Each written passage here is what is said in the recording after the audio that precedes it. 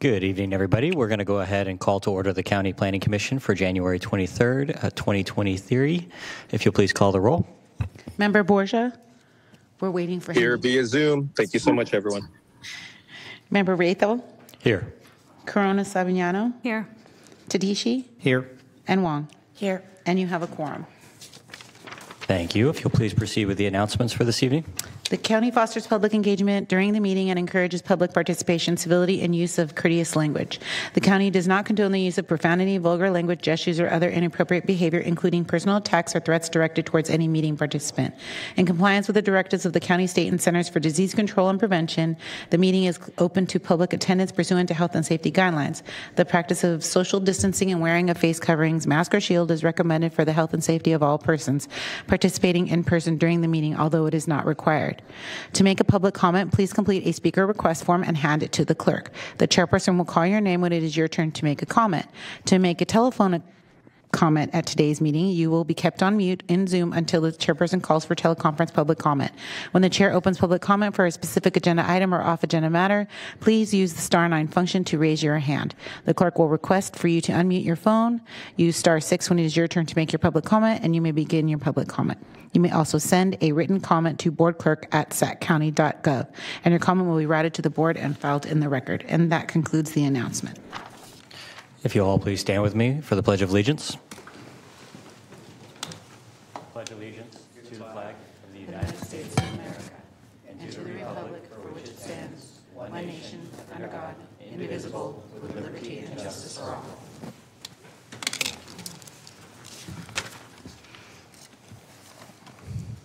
And that moves us to item number 1 this evening. Item number 1 is a use permit, special development permit, and design review located at 4837 Auburn Boulevard on the north side of Auburn Boulevard, approximately 445 feet southwest of the intersection of Auburn Boulevard and Amber Lane in the Carmichael Old Foothill Farms community, and the environmental dock is exempt.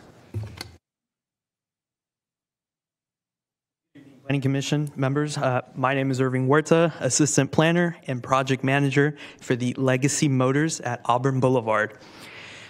If we may go to the next slide, please. I'll get us started with the following presentation. Thank you. Oh, thank you, Alma. The project site is located at 4837 Auburn Boulevard, approximately 445 feet southwest of the intersection of Auburn Boulevard and Amber Lane in the Carmichael Old Foothill Farms community. The project site is developed with an existing building and has some minimal frontage landscaping. The surrounding area around the project site is primarily composed of commercial/retail uses. Given the existing building, the site has been used in the past as an indoor recreational facility, landscape and maintenance materials retail store, a tattoo studio, and retail sales for outdoor vehicles. The project site is zoned general commercial. Surrounding land uses consist of the following. To the north, we have a vacant parcel, commercial. I do want to note that this parcel is split zoned as well with general commercial and residential 5. However, there is no dwelling unit on site. To the east, we do have an industrial building. To the south, a contractor yard. To the southwest, we do have multi-tenant commercial buildings. And then to the west, we have an industrial warehouse. The applicant is requesting the following entitlements for the project site. A use permit to allow for new and used auto sales, as well as for the storage of operable vehicles and auto wholesale on a 0.44 acre property in the general commercial zoning district. The entitlement request also includes a special development permit to allow the proposed project site to deviate from the following development standards. Frontage landscape planner requirements, specifically the tree requirement along the front, which the applicant is deviating from, wall and fencing requirements, and landscaping adjacent to the residential zone, specifically in the rear part of the subject project site, which is adjacent to that split zoned parcel. And lastly, a design review to comply with the Sacramento County countywide design guidelines. So this slide demonstrates the site plan as well as some site context photos of the project site. The proposed use would operate within the existing 7,600 square foot building, which includes office, retail, and storage space for both the auto sales and auto wholesale operation. No storage of operable vehicles are proposed to occur inside the existing building. The applicant has indicated that the ground floor of the building will be utilized for office space and as a showroom for auto accessory parts and other retail products. Non-automotive storage space is proposed on the second floor of the building. The storage space would include inventory of accessory parts, file cabinets, and other products. No auto repair service is proposed as part of the project. On-site storage would also serve the other Legacy Motors location, and that location is located within the city of Roseville, and that's the site where the auto repair currently occurs. There's also 9 existing parking spaces that will serve both as employee and customer parking. There are 5 spaces located behind the existing building, and there is 4 other spaces, including one ADA space in the front of the existing building. Lastly, a 3,100 square foot area behind the building is what will serve as the area for uncovered sales and storage of operable vehicles. The cars stored on site would be used or would be for both the private auto sales as well as for the auto wholesale. The proposed project has been conditioned to limit storage and auto sale displays to the uncovered sales area behind the building, with none allowed in the front property. The Carmichael Old Foothill Farm CPAC met on June 8, 2022, and recommends that the Planning Commission approve the requested entitlements. The vote was 4 yes, 0 no, and 2 absent. The Design Review Advisory Committee, the DRAC, met on April 21st, 2022, and recommends that the Planning Commission find the project in substantial compliance with the design guidelines, provided that a condition be added to the project so that the frontage landscaping be updated to meet current landscape standards. The proposed project is consistent with the general plan, community plan, and zoning code as conditioned. The project is also compatible with surrounding zoning and land uses. There are no significant environmental concerns. The project was supported by the Carmichael and Old Foothill Farm CPAC, and it was found to be consistent with the design guidelines by the DRAC. I do want to highlight some key conditions that are part of this project. Condition 5 is regarding requiring a substantial compliance if there is any major or minor auto repair services proposed later on. Condition 6 is regarding an amendment to the use permit should the applicant propose to store RVs or boats in the future. Condition 7 is regarding auto sales in the auto display area in the front yard area, as well as parking stall identification. And lastly, condition 8 is regarding the applicant provide a landscape plan to Planning and Environmental Review for review and approval based on the recommendation from DRAC.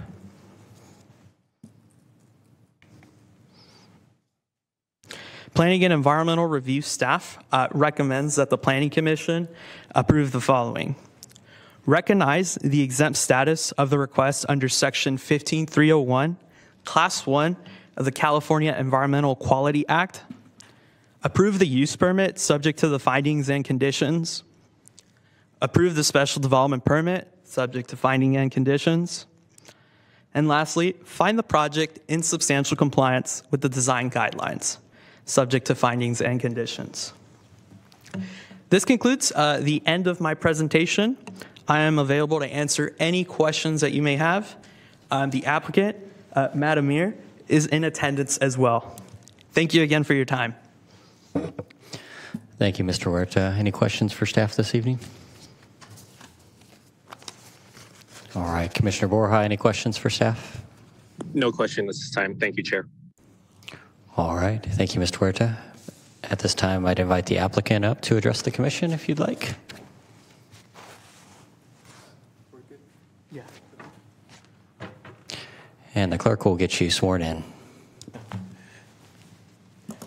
Good evening. Please raise your right hand and the appropriate responses. I do. Do you swear that the testimony you're about to give this commission is the truth, so help you God? If you do not swear, do you so affirm? Yes. Thank I swear. you. You're welcome. Okay. Thank you. Please state your name for the record. Oh. Are you going to make any statements? No, I'm good. All the information has been said, and then we'll definitely continue with the 120 days of active landscaping, whatever we have to do.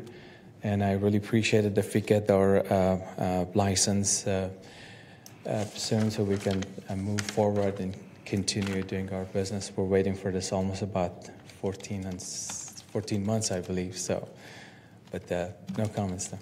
Thank you so much. Sounds good. And you're in agreement with all the conditions of approval? Yes, I am agree with that. Yeah. Excellent. Any questions for the applicant this evening? All right. Thank you so much for being here. You're welcome. Thank you. All right. With that, we'll go ahead and open up public comment. And for the record, we do not have anyone on Zoom who has raised their hand to make a public comment. Actually, we don't have anyone on Zoom. It's staff only, so far. And I have not received any speaker requests. Sounds good. We'll go ahead and close public comment and move on to commission deliberation. Or we can entertain a motion. I'll move staff recommendations. Second. All right, we have a motion and a second. Any further discussion? All right, will you please call the roll? Member Borgia? Yes. Member Corona Sobignano? Yes. Tatishi? Yes. Wong? Yes. And Chairperson Ratho. Yes. And the motion carries by unanimous vote. Thank you. That concludes item number 1. Will you please go ahead and call item number 2? Item number 2 is a minor amendment and tentative subdivision map. It is located south of Glory Lane, east of Grant Line Road in the Cosumnes community. And the environmental document is a prior final environmental impact report and prior addendum.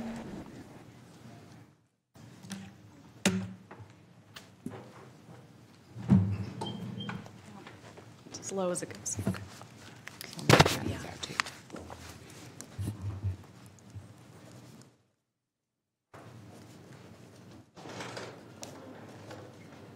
Alma, you want me to wait till you pass them out?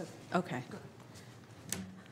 All right. Good evening. I'm Jessica Brandt, Interim Principal Planner, and I am here to present the Cordova Hills Town Center Phase 1 project.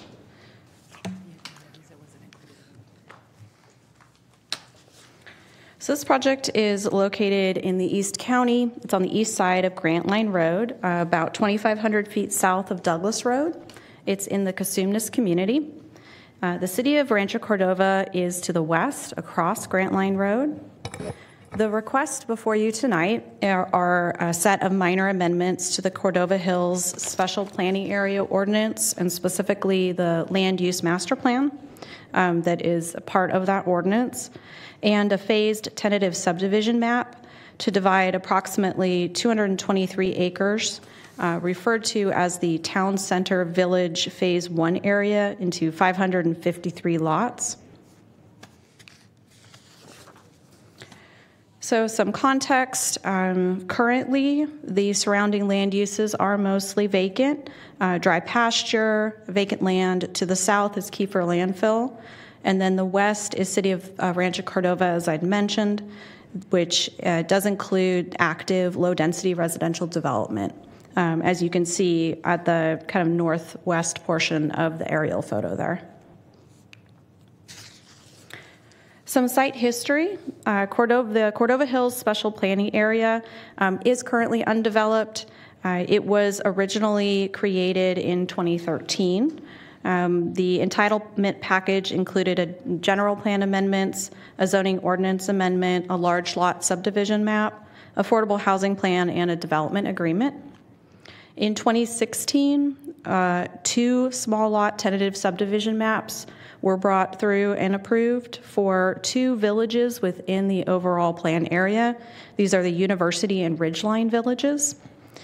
And then in 2018, amendments to the Cordova Hills Special Planning Area Ordinance, the general plan and our bicycle master plan were approved to reflect and accommodate some changes in the land use designations to reflect the South Sacramento Habitat Conservation Area, preserve areas within the SPA.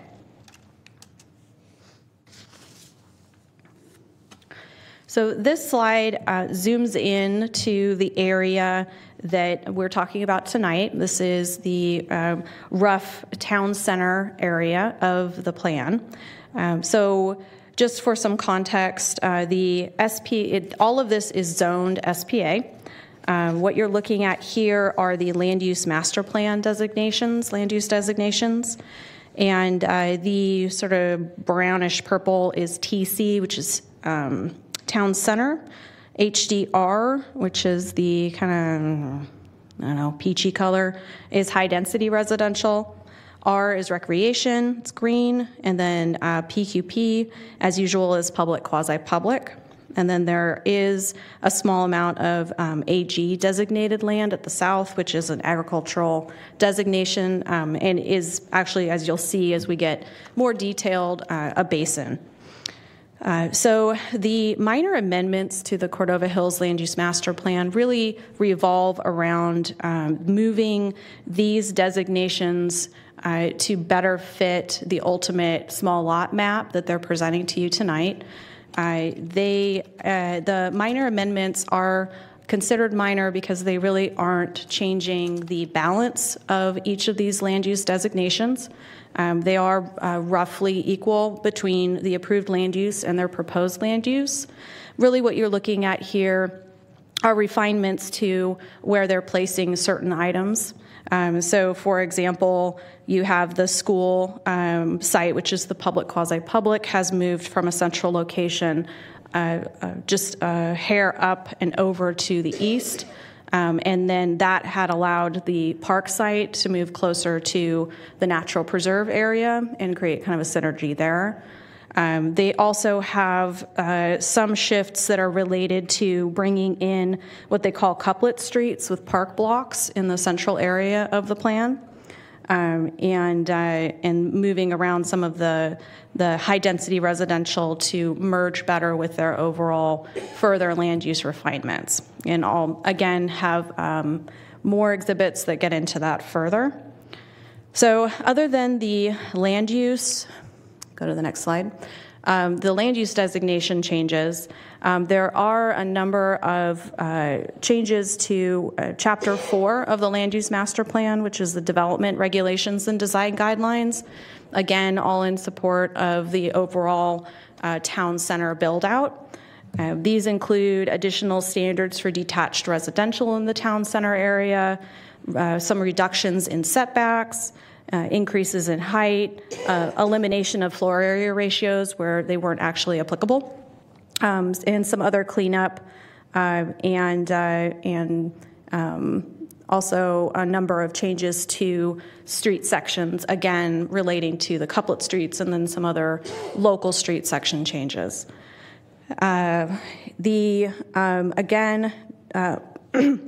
None of these changes end up increasing overall density. And let's see, I'd like to give kind of this illustrative land use plan here, which should give a little more sort of context to all of these these minor plans to the master plan. Get to that slide. So this, it's what the applicant is calling their illustrative land use plan. This is sort of the small lot map, if you will. So this is showing how the lotting pattern is put together with the land uses kind of superimposed. So these are not land use in the sense of a zone. These are what they anticipate each lot will be developed out with. So going from the outside in, you have medium density residential, various types that I'll get into in a minute.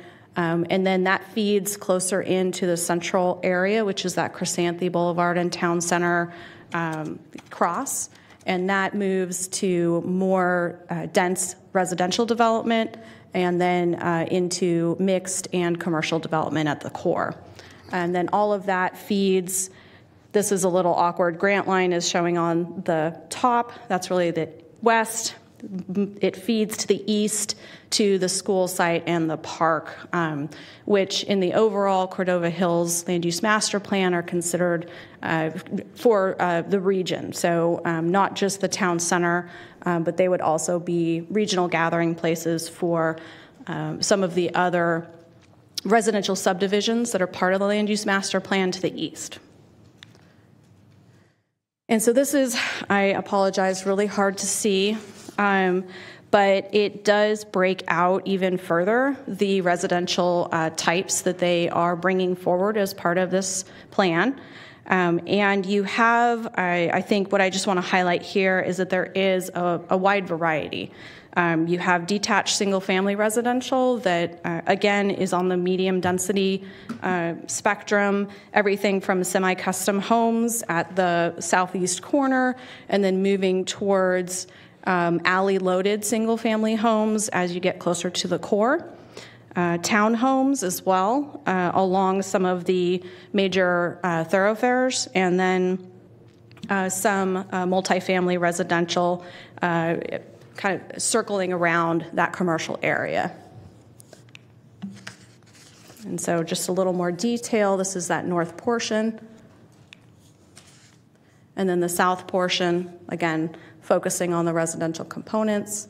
There are, for Sacramento County, some novel types of residential development in here. They have a green court design, the townhome designs, alley loaded. We don't see as much of that, and I'm sure the applicant would be happy to give you more information on how they see those developing out over time.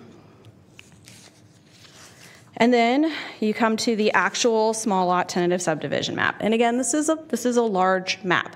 And so is very hard to read, but the exhibits in your package should give you a good idea of how these lots fit together, where you would get access, and their general sort of what they call, I think, lot and block development pattern for the entirety of the town center area.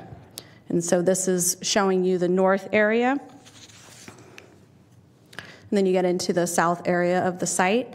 And as I had mentioned earlier, at the very bottom there is an agriculturally designated site. However, that is a drainage basin. The applicants have already been working with DWR on getting the reviews on the drainage basin. They've actually started working on some improvement plan reviews as well, and have been very proactive in working with all of the service providers in making sure that all of the parts and pieces of this plan will fit together and all of the utilities can go in where they need to go in.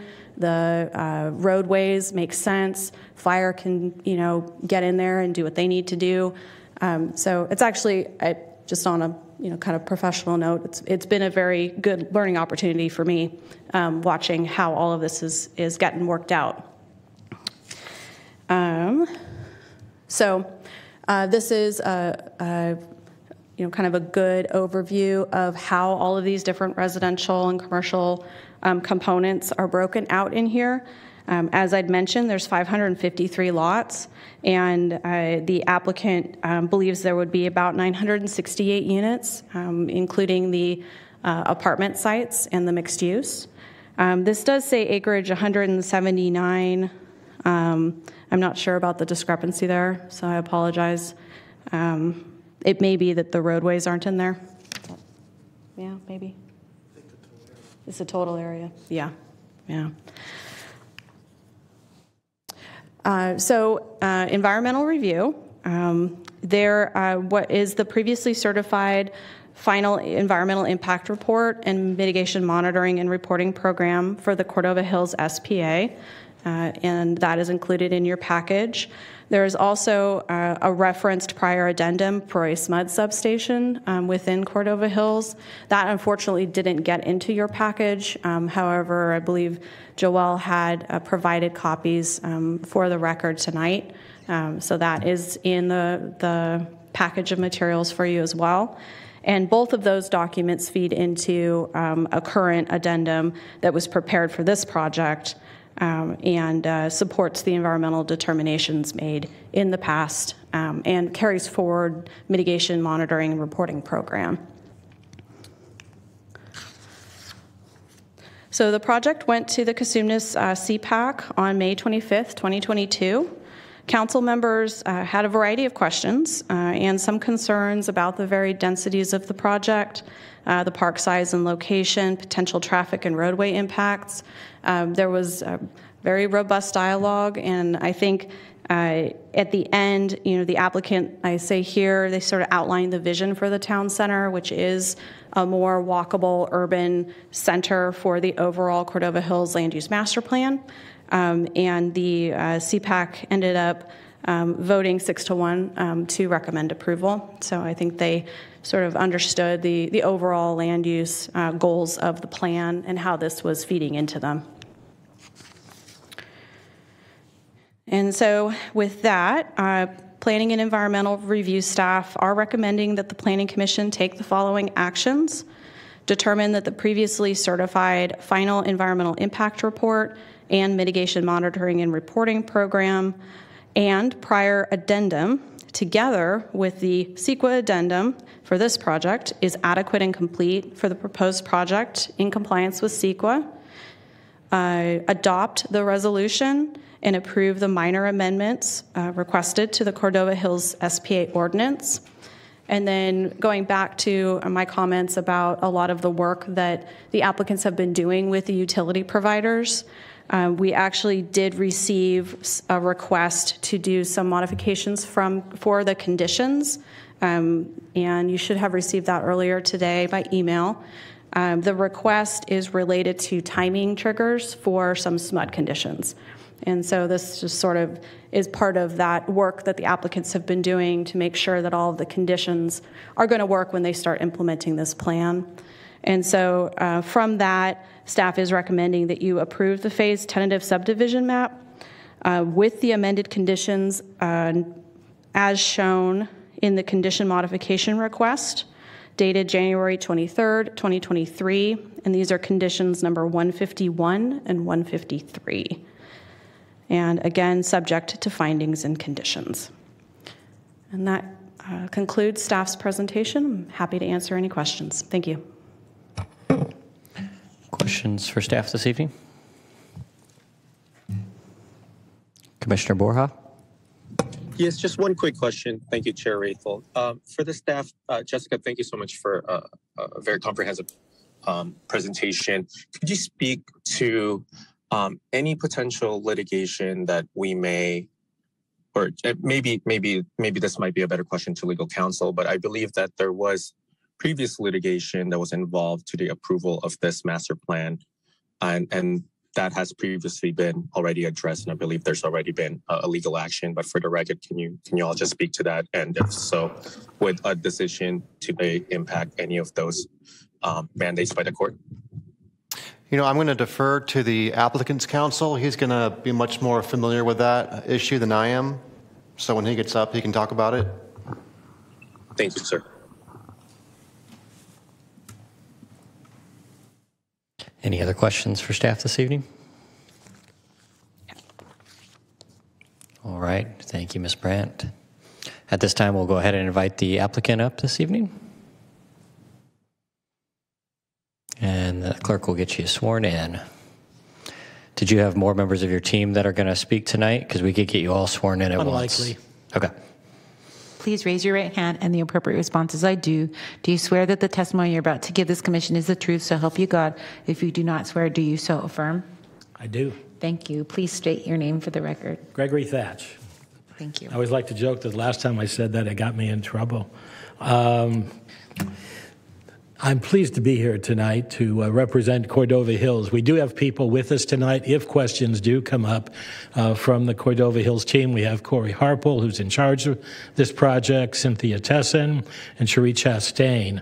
We also have Holger First from McKay and Somps, and Matt Weir from Kimley Horn. So if you do have questions, I think we've got the right team here to answer those questions. I want to say at the outset that we agree with all of the conditions, and there is no debate about that. It has been my privilege to represent this project since about 2007. These projects obviously take a while to come to fruition. But it has been a great joy to be able to do that over all of these years. And it is true that there were 2 other maps that were approved, but I am pleased to say that tonight we're talking about the town center, and that is the project that is going to go first. It's intended to be the heartbeat of this community. It is innovative, it is sustainable, it is an urban design in a very suburban setting. It's designed to be compact, allowing for walking, bicycling, work-live opportunities, and it embraces electrical vehicles, scooters, bicycles, etc. It is really a new way of living in the suburbs. How do you achieve this? Well, you achieve it in part by housing, with a great diversity of housing. There's a place for everyone here in the town center. We can also say that in these blocks that you look at, and we're used to seeing one product type typically in a block, might be RD5, might be RD7, whatever. This one mixes it up. There are 2 or 3 different housing types in each one of these blocks, so it mixes it up significantly. The Green Court was mentioned, which is fairly new to our region. It is a center which is green, it's park-like, and the homes face that, and they all use that as their yard, and it's very safe, and it's very efficient, and it's great for young families. There are no garages on the street. I will say this is the first project I've ever worked on where there weren't garages on the street. We're usually talking about how we're going to place that garage so it's not so dominant. Here there are none, which means there are no driveways along the street. Everything is alley loaded, so the garages are in the rear of all of these houses. In order to achieve this, there are the minor amendments that Jessica talked about. These were always contemplated. The master plan addresses this, has a section on minor amendments, and it was always understood that as the market changes, things are going to change. And this was approved 10 years ago in 2013. And so we're trying to do some minor amendments, but these do not raise any significant environmental impacts, and they do not change the unit count. So none of that is being changed. We also achieve these goals by the street system that is put in here. These are short blocks. They're not the typical blocks that you see in a suburban setting. These are short blocks, which makes it far easier to walk. There are the park blocks that are Chrysanthi and Town Center. These are the 2 major roads, and these are park blocks with a median that's about 75 feet wide. It's a usable median. There are park-like settings in there. There is a trail in there. You can actually put buildings in there. You could have a cafe, you could have a brewery, that type of thing, right in the park block, which makes it a very, very interesting development, and particularly when you consider that it's going to be one-way traffic on each side of the street. These park blocks also connect the housing that is on each side directly into the center of gravity of the town center. Again, there are some minor amendments to achieve this, but again, contemplated, no environmental impacts. We also have a trail and transportation system, about 3.5 miles of trails within the town center. This connects to about 75 miles of trails throughout the entire master plan.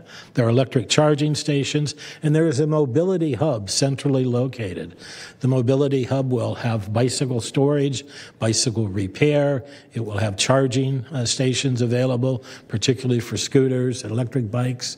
And adjacent to that will be charging stations for cars and vehicles.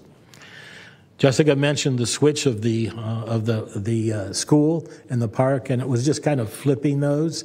But I think the beauty of that is it now puts the park at the end of Chrysanthi, and it allows the people who are using that park to really get the visual of a 600-acre nature preserve that is out there and will be there in perpetuity.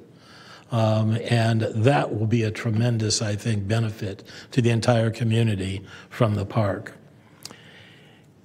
This is a very sustainable community. I'm not going to hit on everything, but this is zero carbon energy by 2030, 100% electric with minor exceptions, rooftop solar throughout.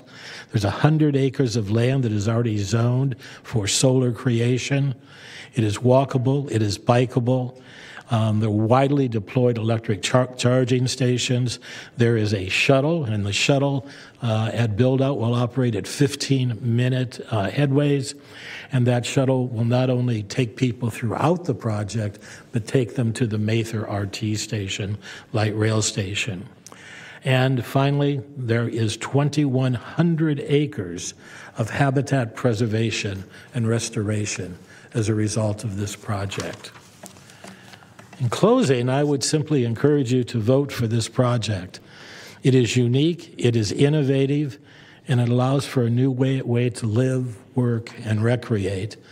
And I'm very proud to be here to be able to present it. And with that, Mr. Chair, I would close my comments and entertain any questions. Thank you, Mr. Thatch. Questions for the applicant team this evening? Greg, can you summarize or review for us if there's any existing or any prior litigation that occurred? Yes, there was litigation. When this project was approved in 2013, the CEQA documentation was challenged in Superior Court. We in the county prevailed in that lawsuit. The petitioners in that lawsuit appealed that decision to the Court of Appeal. We also won completely in the Court of Appeal. So there are no lingering issues that require compliance. Thank you. Any other questions for the applicant team this evening? Commissioner Corona-Savignano? Yeah, no questions. Just want to say thank you for reaching out and answering my questions about the affordability and the parks and the school. So just wanted to note that for the record. Thank you. Thank you.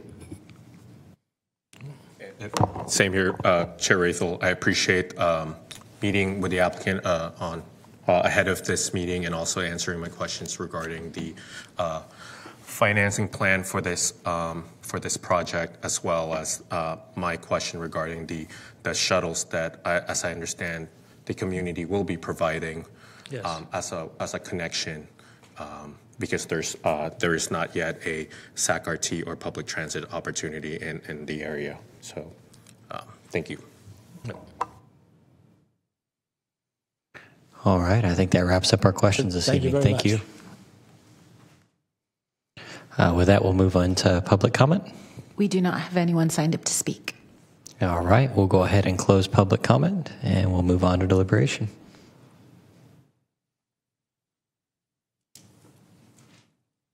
I'm just going to state that I appreciate that the applicant did reach out as well, but I like how this new design is really creating that urban space in a suburban area. I'm thrilled that the project is starting with the ability to bring in so many diverse types of housing with the commercial corridors to make sure that we're starting with this idea that it will be a livable community. So I was pleased to see that the plan starts that way and is really looking at continuing to build that out in a significant way to support density in an area that I think people were very nervous about whether it was just sprawl, but I really think this is a livable and walkable community and one that's designed to support that. So I would be happy to make a motion and support staff recommendations. I'll second. And just to be clear, that was with the modification Correct. conditions that were sent earlier today. Yes. Perfect. We have a motion and a second. Any further deliberations? All right, will you please call the roll? Actually, since all the members are now in person, you can use your voting. Oh, perfect. Thank you. And the motion carries by unanimous vote. All right, thank you all for being here tonight. We're looking forward to it. And we'll move on to the Planning Director's report. Good evening, Commissioners. Todd Smith, your Planning Director. I don't have a lot to report tonight. I know we have a couple of items, I think 3 that are hopefully, well, by now they're definitely done and on to the Clerk of the Board for processing for our next hearing on February 6th. I do know February 20th, it's a county holiday, no meeting, which kind of covers our scheduling matters too. I don't have anything else tonight. So just to confirm, we're on February 6th. Yes, sir. Yes, it's an unusually scheduled meeting due to the county holiday. Great. So I'll disclose that I will not be available. I will also not be available. All right. So February 6th, still on as of now? I can be here that evening. Good. Yeah, this is Jessica Brand. I think we'll reach out to the applicants and let them know. Sure. And yeah, thank you. All right, that's it for the Planning Director's report and miscellaneous scheduling items? Yes, it is. All right. Any generic public comments this evening or unagendized items? We do not have anyone on Zoom to make public comments, and there's no one in the chambers. All right. With that, we're going to go ahead and conclude at 6:14 p.m. Have a good night, everyone. Thank you. Check the traffic up at 50. It's really bad. It was terrible getting down here. Yeah.